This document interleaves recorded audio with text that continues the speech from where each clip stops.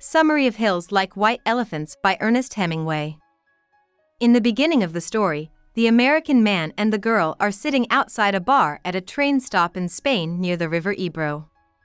As they wait for their train to Madrid, they sit and drink beer and booze in the hot, bright sun. A Spanish waiter comes in and out of the bar through a beaded curtain carrying beer and anise for the two men. The guy and girl have been traveling together as a couple, but they are fighting right now.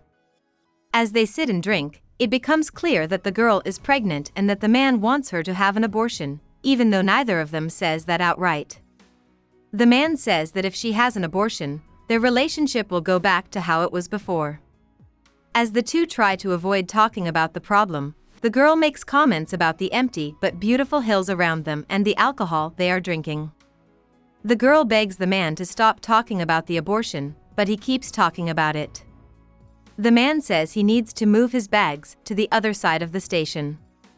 During this time apart, he looks with comfort at the other travelers who are patiently waiting for the train. This suggests that he is annoyed and angry with the girl for not doing what he asked. When he returns to their seat at the pub and asks whether she is feeling better, she says that she is great and that there is nothing wrong with her. About the author. Ernest Hemingway was born in Illinois. He grew up in a neighborhood of Chicago and spent his summers with his family in a small town in Michigan. After high school, he got a job working for the Kansas City Star, but he left after only 6 months to join the Red Cross Ambulance Corps during World War I, where he was hurt and given the Silver Medal of Military Valor. After that, he moved to Ontario and Chicago, where he met Hadley Richardson, his first wife. In 1921, he and his wife moved to Paris, where he met F. Scott Fitzgerald and other lost-generation American writers living abroad.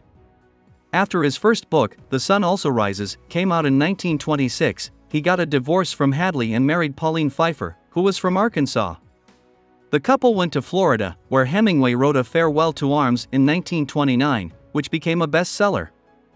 He then went to Spain to cover the Spanish Civil War as a war reporter.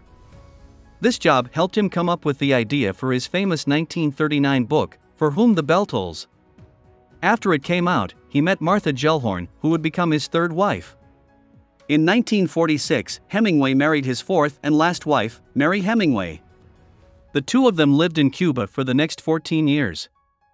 After moving to Ketchum, Idaho, for the last time, Hemingway killed himself in 1961, just like his father had done in 1928. Hemingway left his wife and 3 kids behind when he died. Hope we summarized it fully and you liked it. Please hit the like button and subscribe to our channel so that we are motivated to create more videos.